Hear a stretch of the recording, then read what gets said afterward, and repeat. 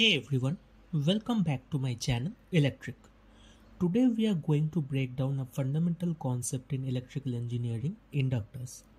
Whether you are a student or prepping for an interview, understanding inductors is key. So let's get started. First things first, what exactly is an inductor? An inductor is a passive electrical component that stores energy in a magnetic field when electric current flows through it.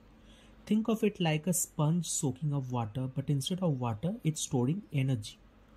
Now you might be wondering, how does this actually work? Imagine you are riding a bike. If you try to speed up suddenly, you pull up pullback, right? That's inertia. Inductors work similarly. They resist changes in current. So if you suddenly increase the current, the inductor will oppose that change by generating a voltage in the opposite direction.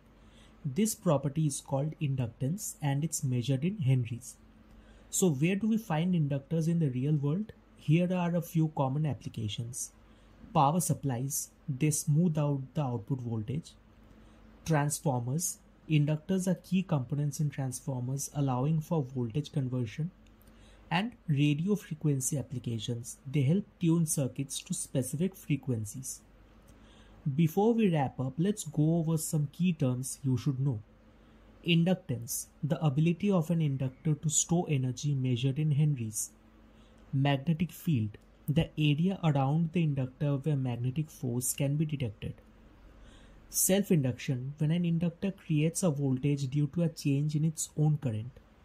Mutual induction, when a change in current in one inductor induces a voltage in another nearby inductor. Let's make it even more relatable. Think of a light dimmer switch. When you slowly adjust the dimmer, the inductor helps prevent the light from flickering. It makes the change smooth and gradual. And that's a wrap on inductors. I hope this video helped clarify what they are and how they work. If you found this helpful, give us a thumbs up, subscribe for more content, and let us know in the comments what topics you would like us to cover next. Until next time, keep exploring the exciting world of electrical engineering.